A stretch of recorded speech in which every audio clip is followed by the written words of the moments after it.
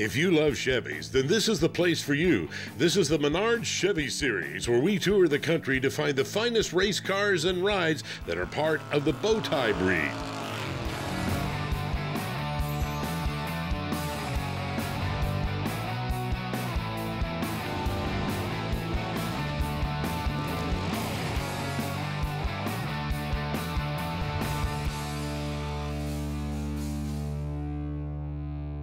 Hello and welcome to the Menards Chevy Series from US 131 in Martin, Michigan. Last year when we were here, this car caught our eye because it has everything. Fender skirts, dice, even a record player. How about that for a 1957 Chevrolet? And when we came through the gate, we caught a couple of more 57s that are absolutely awesome. The shoebox Chevys, there is a soft spot in my heart. And this one is an absolute time machine. It belongs to Don Cox from Fort Wayne, Indiana. Don, this car is absolutely perfect. Oh, thank you very much. I got this car when I was 16 years old in high school. I paid $1,000 for this car. Every nut and bolt on this car is correct, and it's been judged and scored 997 out of 1,000 points. I have a very good friend who does judging for classic Chevy, and he gave me some tips on things to do. Like, for example, the ball joints originally were riveted to the A-arms. In the factory, when they made the frames, they flipped them upside down, and they wrote with a grease pencil the part number on the frame. So that is stenciled in the correct spot underneath the passenger door, upside down. It just goes on and on from there on all the details that were done to this car. Shoebox Chevys are always awesome. This one is the Rock Auto Restored Award, owned by Jim Newfer from Paw Paw, Michigan. Beautiful car, and from what I understand, you put all the work into it yourself. Yes, I did. I did all the body work and paint work myself, put the interior in it, and put everything together. It was pretty rough. It was painted red, and it actually somebody had put a sunroof in it at one time, and kind of screwed the body up, so I had to put a new roof on it and did a lot of other body work on it. I've been on the Hot Rod Power Tour with it 4 or 5 times, and put about 35,000 miles on it in the last 8 years I've had it. It's got a 5-speed overdrive transmission in it, a 350 motor, air conditioning, power disc brakes, and so forth. Bought a lot of parts from Rock Auto. I put all the brakes, brake lines, and brake cables and so forth. I bought everything I could, water pump from Rock Auto. I've had fun doing it. Bought new covering for the seats and door panels and headliner and so forth, and put that all in myself too, recovered the seats, and had to weld some springs on them the springs were kind of broken on the seats, but put all that back together. What about the power plant? What size engine? It's a 350, basically a stock 350, 30 thousandths over. Just had an engine rebuilt and put in it, and different camshaft, but it's pretty much stock. Well, it's Imperial Blue Metallic, and it was a 2006 Chevrolet color. Base coat, clear coat, and I just bought it at a local paint store and painted it. 57 Chevys are recognized all over the place, and I get lots of thumbs up. 57, the Chevrolet, if you had a Bel Air, you got a gold grille and gold little markers on the side and gold emblems on the back. The other ones that weren't a Bel Air V8 did not have that. So that's why the gold is on there.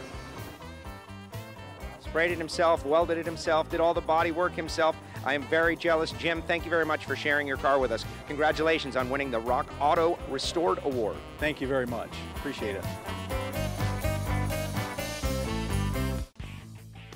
Pro Street, one of the coolest styles of custom cars that you're going to see at the Menards Chevy Series. This is Roger Gaynor from Owasso, Michigan, a great 66 Chevy Nova. This thing is mega. Thank you. Thank you very much. How long have you had the car? I've owned this car for about a year. It was built about 21 years ago by David Vershave. I had to have it as soon as I seen it. I said, this is my style. This is exactly the way I'd build it. 21 years old. That is long in the tooth for a car. It looks perfect. Is the paint 21 years old? Yes, it is. Yes, it is. We took a Best Paint Achievement Award at the Detroit Autorama, which is a very, very prestigious award. Those are billet specialty wheels, 20 by 15s in the back and 17 5s in the front. The car's actually got about 5,000 miles on it. We actually went through the suspension, upgraded all the spring rates, and put a sway bar in the back.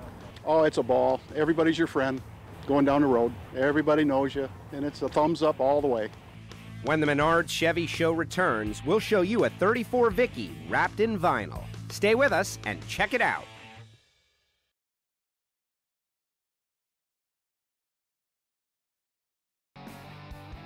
This episode of Menards Chevy Series is being brought to you by Dustless Blasting. It's the future of surface preparation. Custom Auto Sound, the originator of classic car OEM fit radios since 1977. Flowmaster, the exhaust technology company. And by EvapoRust, super safe rust remover. Welcome back to the Menards Chevy Series from US 131 Motorsports Park. It is a sea of beautiful Corvettes, but this one is the top dog. The Minty's Top Dog Award winner, Russ Sutton, 1962 Chevrolet Corvette. Russ, this machine is absolutely gorgeous. Well, thank you. Put a lot of work into it, and it's been a fun car. From what I understand, you had to hunt down every part, every piece. Take us through it. Yeah, I started with just a back tail panel section on this car, and went to several swap meets, and a friend of mine had some parts, so we put this car together from scratch.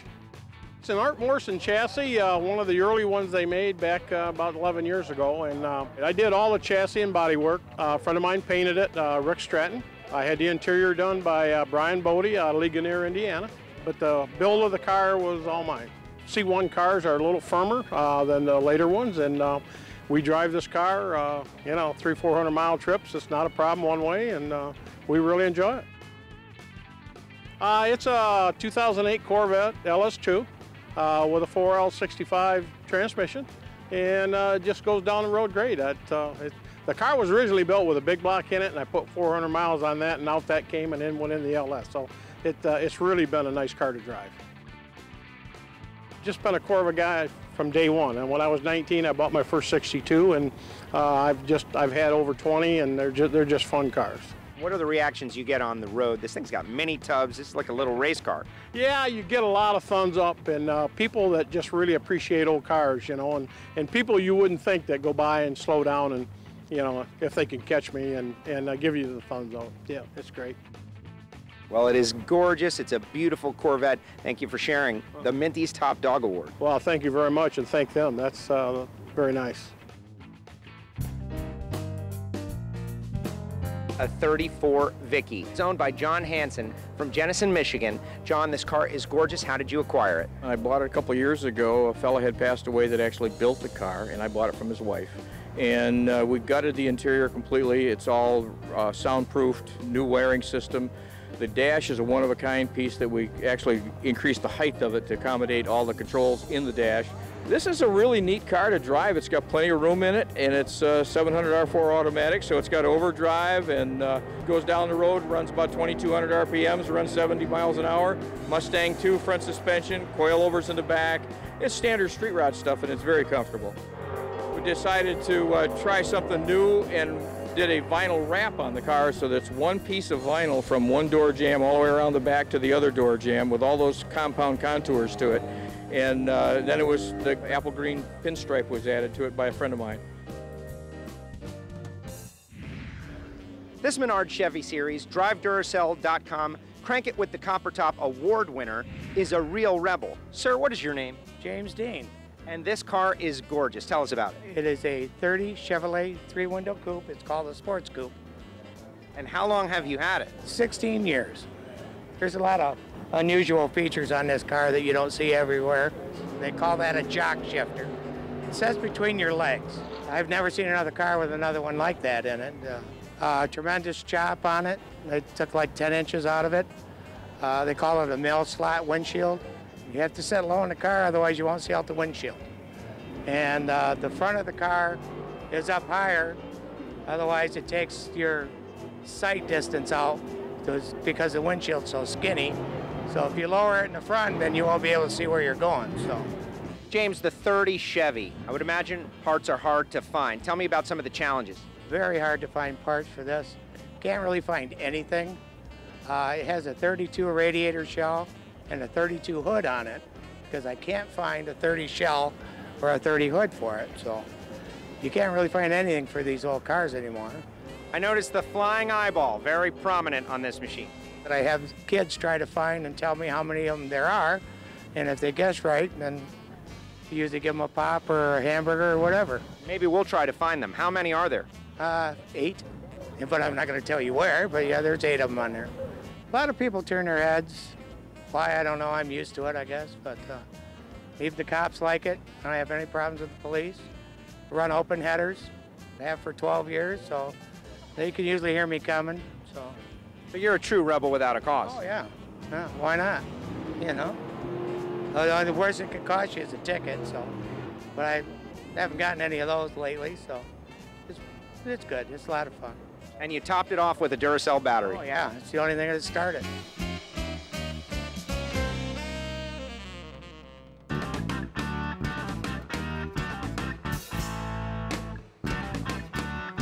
So James Dean's looking for parts. He needs a hood for his 30 Chevy. Where's he gonna go? The swap meet, of course. There are parts and pieces for every car you could possibly imagine right here. It's gonna take a lot of swap meets to find all the parts this guy needs to turn this machine into a Minty's Top Dog Award winner. But you never know. We'll talk Camaros when the Menards Chevy series returns, including this stunning Rally Sport, sheathed in satin.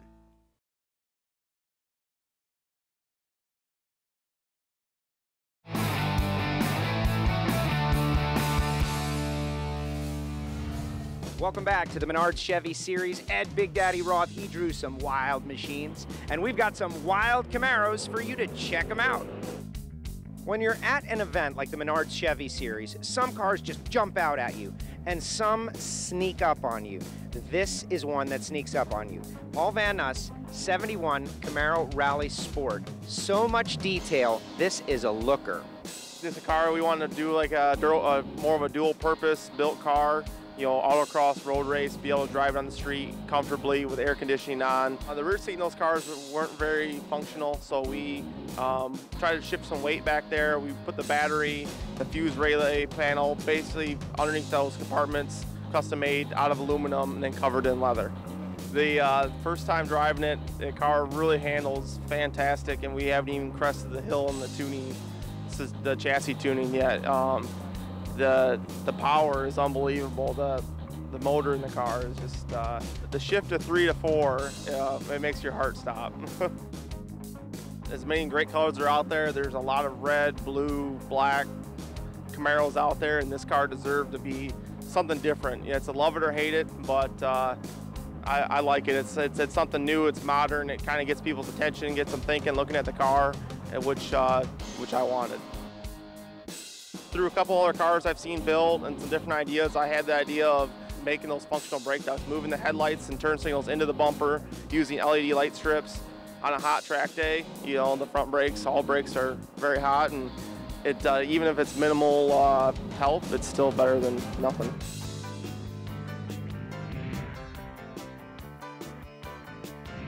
We've got a really nice Rally Sport here, owned by Lila Cooper. Lila, your car is gorgeous. Thank you very much.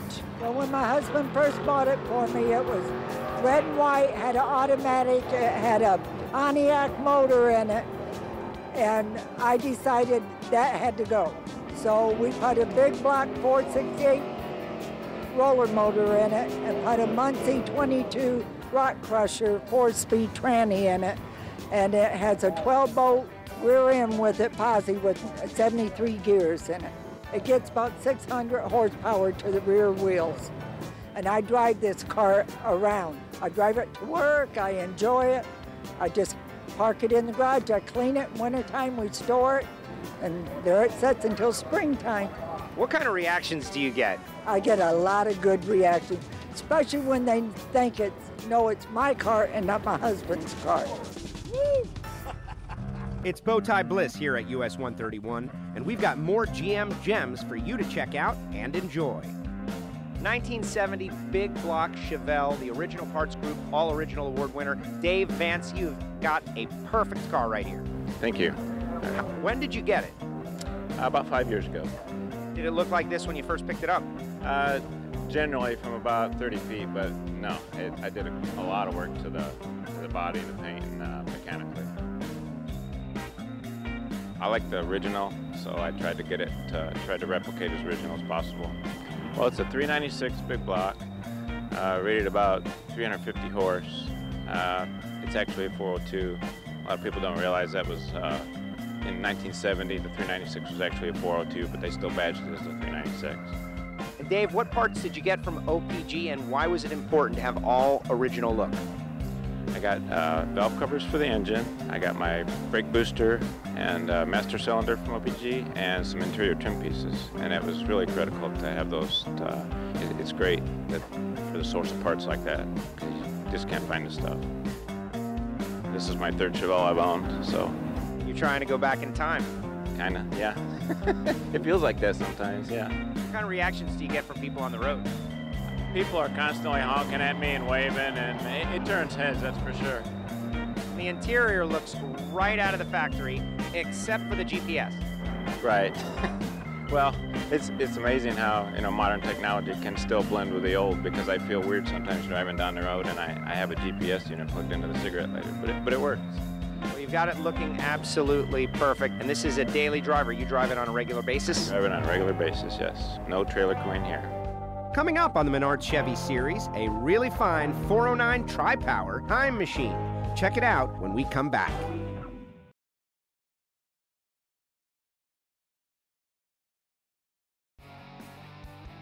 Menards Chevy series is being brought to you by LMC Truck. LMC Truck has the parts you need to keep them on the road. Z-Max, the one product for your engine, transmission, and fuel system. Original Parts Group, the world's largest source for GMA body parts and accessories. And by Clamp Tight, the clamp making tool. Welcome back to the Menards Chevy series from US 131 Motorsports Park in Martin, Michigan. We see all kinds of crazy things at the Menards Chevy series, and this is a great example. This is a Pro Street wheelbarrow, and it's for sale. I wonder how much my per diem is. We're hanging with Chris Ulrich, whose two-door Chevrolet Bel Air from 1960 is a real eye-catcher. Chris, what inspired you to get this car?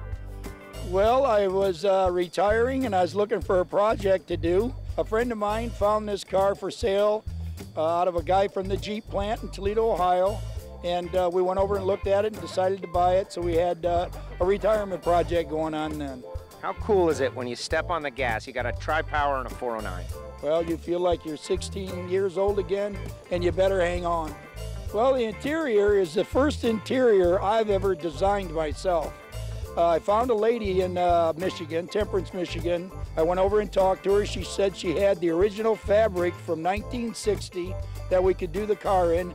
I gave her a design, and she put an insert in the bottom of the seat and the back of the seat, so we have a black interior with silver inserts in the seats.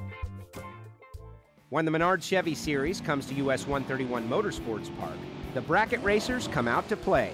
And according to General Manager Jason Peterson, there are also some top-notch pros on the grounds. Well, we've got a pair of top fuel cars. We've got Dominic Lagana, who is actually our record holder here. He's run 330 mile an hour in a quarter mile. We have Kyle Wurtzel running next to him, so hopefully we get a side-by-side, at least 320 mile an hour.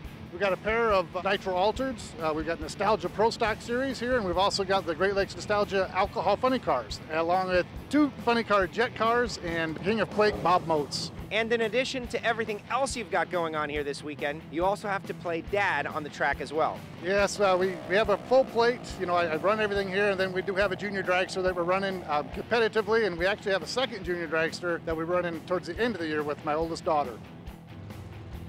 Since opening in 1962, US 131 Motorsports Park has worked hard to earn its title as the fastest track in Michigan. The LMC Truck Life Award has got a great story from right here in Martin, Michigan. It was once purchased from the swap meet by this man, Richard Kavner. Richard, tell us the story behind this beautiful truck. Well, we were here and selling extra parts for another 68 that we had built. and for my father-in-law, and this one rolled in on a trailer, and then it started from there. So it's been a frame-off restoration.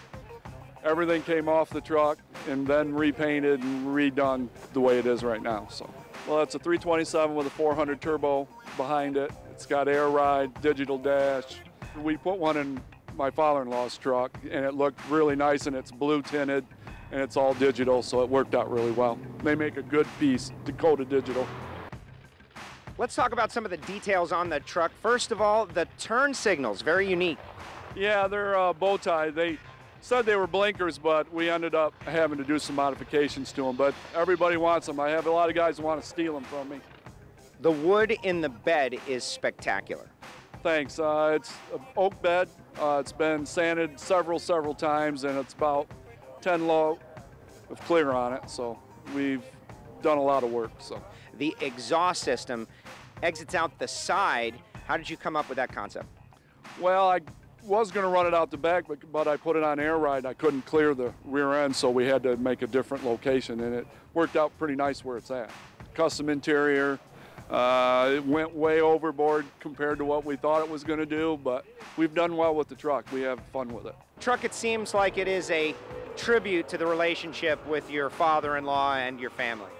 Yeah, I mean, we had a lot of fun doing it, some knuckles and things like that, but we did good. Car shows aren't the same since he's passed away, but he's put a lot of work in it with me, so we miss him a lot. The car show is wrapping up here at US 131 Motorsports Park, and this being my first time here, I gotta get some gear. Boy, do they have a lot.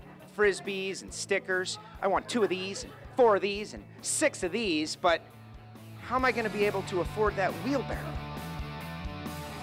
If the Menards Chevy Series looks like fun, be sure to look for these upcoming events at major racetracks around the country. Next week's episode will be from the Texas Motorplex. See you then.